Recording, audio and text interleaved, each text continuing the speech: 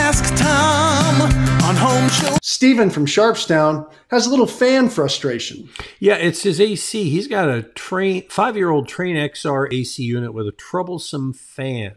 Stephen writes to us, he says, the condenser fan motor would stop on a hot afternoon when the temperature reached about 100 degrees. And the installer told me this motor, this one right here, has a heat protection device in it. And he says, I let it cool down an hour and it would work again, which it did.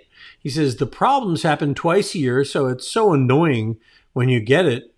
When you need it the most, it stops, he says. I want to know, does this explanation hold true, or is my motor defective? I can answer it this way. Number one, I've never heard of such a thing.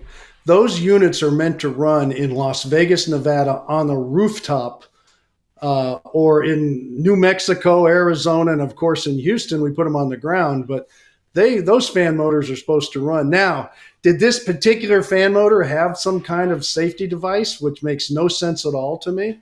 Maybe. So you change the fan motor to something different that doesn't have it. But my units would never stop. Charlie, I don't think your units ever stop.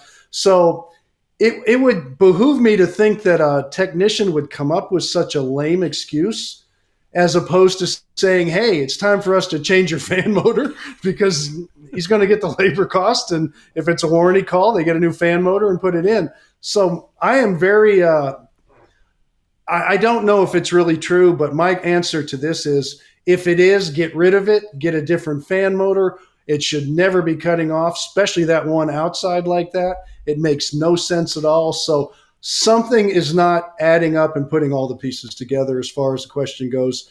I would look into it and I would change it. I think it would be horrible. When you need it the most, it shuts down. That makes no sense. All right. You got a question? We'll make sense of it for you. Click on the blue Ask Tom button and fill out this form. Send in your questions.